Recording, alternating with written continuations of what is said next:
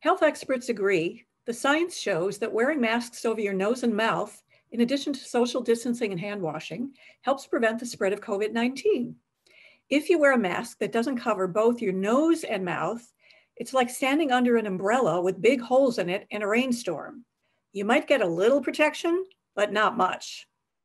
To learn more about how masks help prevent the spread of COVID-19, go to cdc.gov/coronavirus. This public service message has been brought to you by Arlington Community Media.